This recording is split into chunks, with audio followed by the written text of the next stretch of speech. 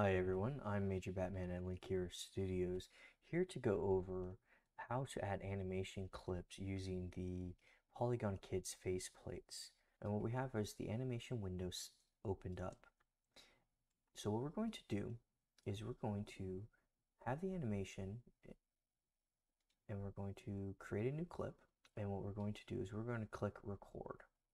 And now he's in record mode, and he drops down. It's probably something to do with root motion or something, and I'm not exactly sure how to fix this aspect, but just to change the face, we're going to go over that right now.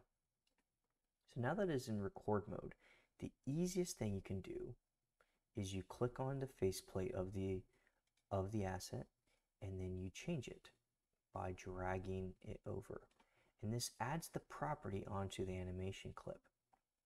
Then from there, the easiest thing to do is to add these clips on directly into the animation. And this will change it directly. So if we stop the animation recording and play it,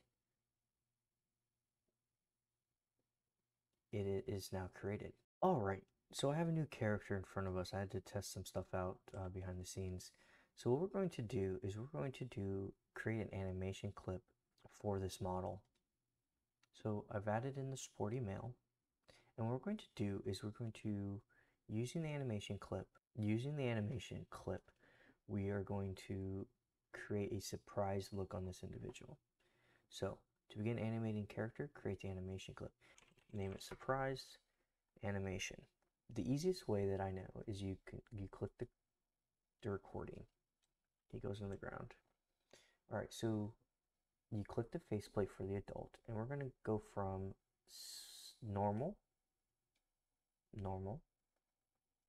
and it adds this keyframe here. Then we're going to add the surprise keyframe, and let's take him maybe like a half a second to get there, and where he's going to hold it for 2 seconds. Okay. The next part of it that we want to change is the eyebrows. So what we're going to do is we're going to go from 0.127 to 0.14. And then we can just drag that somewhere in between. Probably just add it to the end.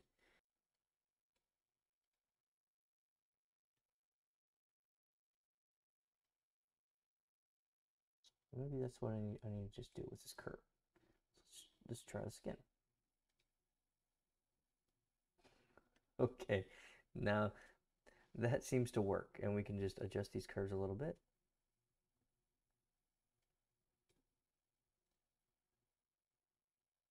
And you can come up with the right value. But this creates an animation that we can now save and use in our animation clip.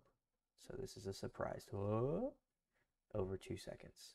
And this is how you can create facial animations using the faceplates included in the Polygon Kids assets rather simply.